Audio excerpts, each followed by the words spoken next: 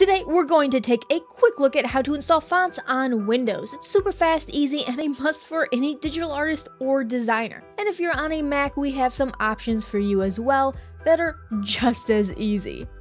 Now, there are millions of custom fonts, some free and some premium, which is excellent news for us either way. But if you're using a font for commercial use, be sure to double check that licensing, as many free fonts are only available for personal use. dafont.com is a go-to option for many artists, as they have plenty of commercial and personal use fonts. Just something to keep in mind to check out that licensing before you use it. This one catches my eye, so let's go with it and hit download.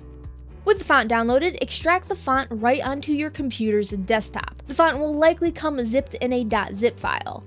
So to extract it, double-click the .zip, and then drag and drop the contents right onto the desktop.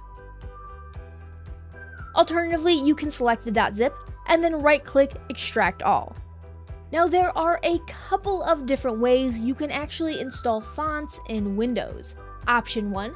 Select all the font files and right-click Install Font for all users. Once installed, you can delete the font file over on the desktop and the original zip file as well.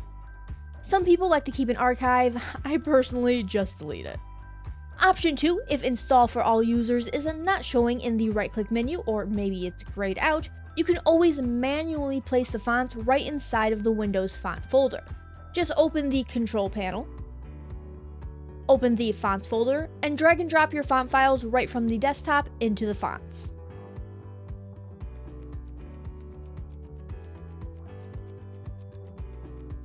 With the fonts installed, we can open Photoshop and double check that they were installed correctly by searching for them in the Fonts drop-down menu. However, if a Photoshop is already open, no need to restart it. The Fonts drop-down menu will refresh and your font will be right there waiting for you.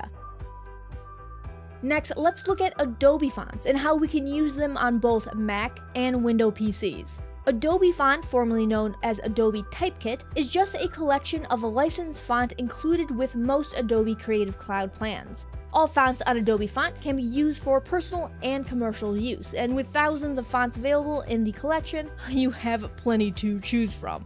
The fonts do change, with old ones leaving and new ones being added, something to keep in mind if a font goes missing.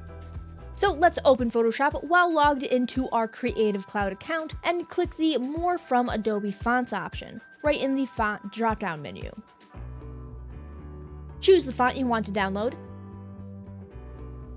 and then toggle on Activate Fonts to activate the font's different typefaces and weights. You can also choose to only activate some of the font styles while leaving the others inactive, which will help keep the font's drop-down menu shorter and a bit more organized. I tend to just download them all though.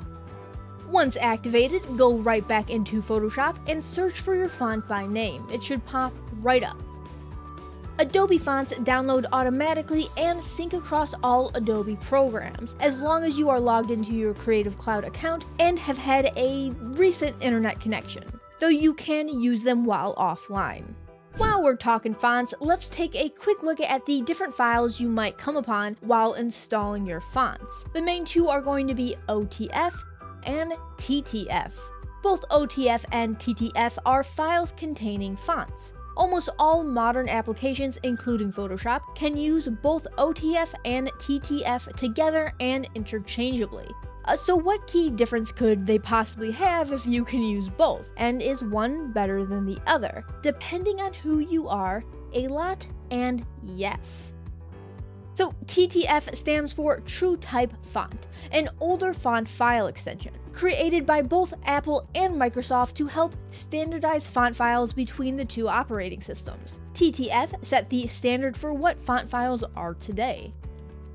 OTF, on the other hand, was also a joint effort, but between Adobe and Apple, coming years after TTF. And while OTF contains all the features that TTF does, it also has more. This includes increased storage that allows for up to 65,000 characters. Those extra characters give OTF fonts more advanced typesetting features. So OTF has more options and features crucial to the work of both typesetters and many designers in general.